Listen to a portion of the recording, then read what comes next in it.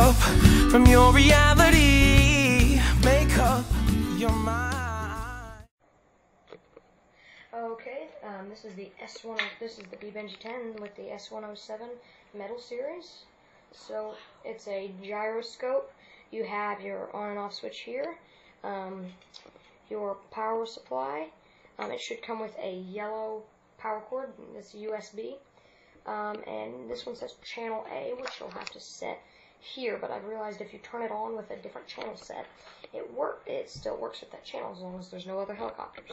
I have done some research and I found that they have the same helicopter with different radios.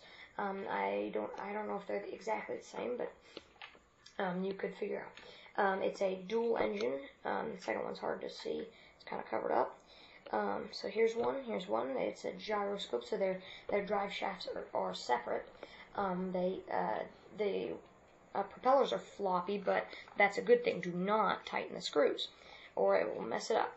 So what it's going to do is, see, instead of having this sideways, it's forward, it's straight up. So instead of having this one counteract the motion of this, because usually, let's say that one propeller on a normal helicopter spins right, the body spins left. So this rear one has to be pointed sideways to counteract it.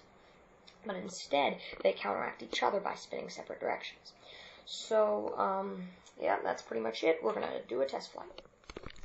Alright, so here it is. Here's the test flight. So first, turn it on.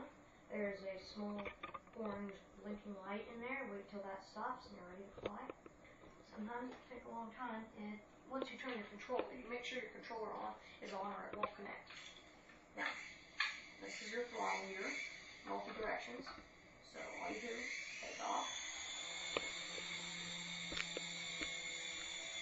Then you can see it's got the dual blades, and when you turn, that rear one will start spinning, because it usually doesn't spin. And you can see what looks like a third blade on the very top. That's where the stabilizer bar will tilt.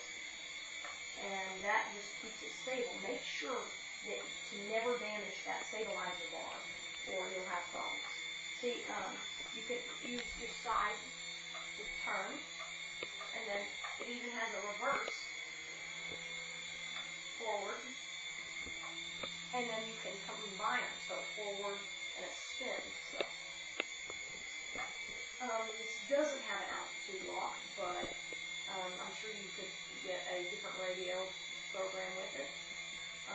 So yep, this is the S107 dual engine gyrocopter.